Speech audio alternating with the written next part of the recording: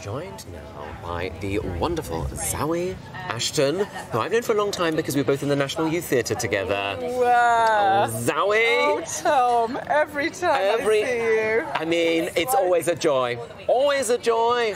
How does it feel to be at the BAFTAs this year? It feels really surreal and amazing. Just like many people, there hasn't been a lot going on socially. Yeah, sure. I don't know if you know, there's been a pandemic. A pan war? Yeah, it was quite bad. Oh, it was quite bad, yeah. Oh, my goodness. Awkward that you hadn't. I've been drunk for a long time and I just didn't notice it. Just the haze. Yeah, just the haze.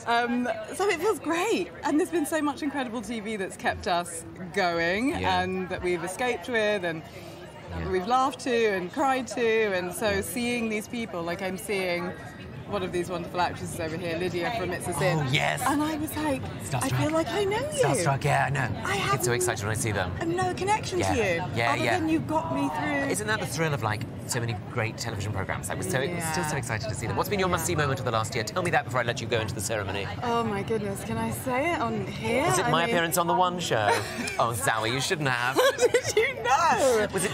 I just want to say I always knew you'd make it. Well, a Zoom link into the studio was pretty great, actually. Pretty great. I would say, I mean, one of the most striking pieces of television I've seen altogether is I May Destroy You, and lots of people will feel like that. Yeah. I would say the moment where there was a particular sanitary product that needed to be dealt with before a... What would you call that? Tryst?